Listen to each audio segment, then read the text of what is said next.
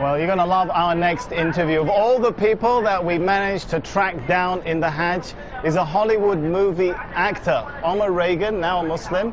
Thanks so much for joining us. You've acted in the movie Rush Hour 2 as a double for Chris Tucker. Tell me about how you went from Hollywood to Hajj. That's an amazing journey in itself. Yeah, when you put it like that, it kind of, I don't know. It's the first thing that comes to my mind, like, wow, how did I get here? I can say I'm grateful. I know my mother, she converted to Islam when I was young, but I grew up making a lot of mistakes. We won't get into that. Yeah, please don't tell nobody. Don't tell nobody.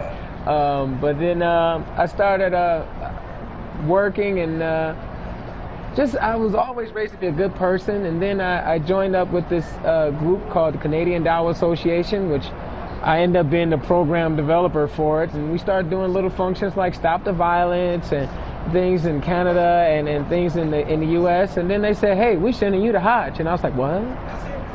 And I didn't feel like I was ready, so I started trying to study, and I came last year. Right now, as I mentioned, you've doubled for Chris Tucker. You know what I'm going to ask you? I got to ask you, what would Chris Tucker say if he was on Hajj? He'd probably say something like, hey man, it's a lot of people and they pushing me. No, they can't say. It's all for Allah, man. All for Allah. It's only one God. Numerous of things. And you know this, man. You may do this. I got a new life. How do Hollywood? You're still working in Hollywood, so yeah. It's quite an interesting balancing act. Do Hollywood and Hajj really go together? You can maintain those two roles. Hollywood and Hajj.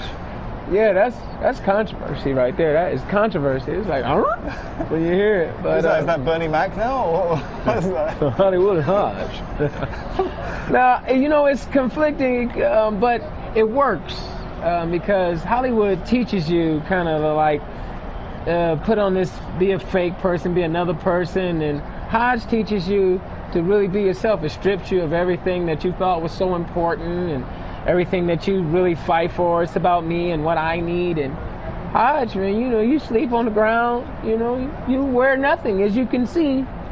No, we don't want to really show you wearing nothing. He is dressed, by the way. That is true. That is true. But you stripped of all those worldly possessions, you know, and you kind of, everybody's on the same level, no matter how much money you have.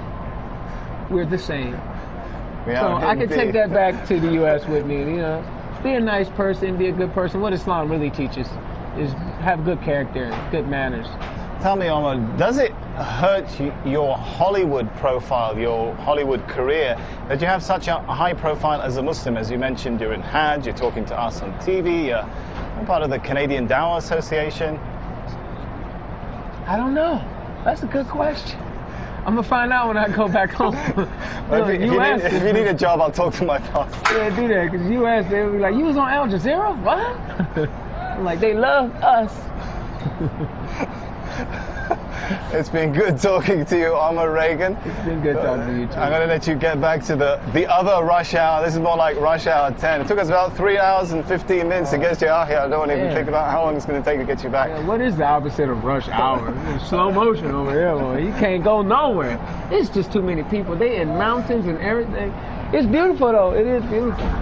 Omar Reagan, you have yourself a beautiful Hajj and a safe trip home. All right, nice talking to you. Man. Thank you. We'll be continuing the coverage from the heart of the Hajj in the days to come, but for now I'm going to hand you back to Imran in the studio.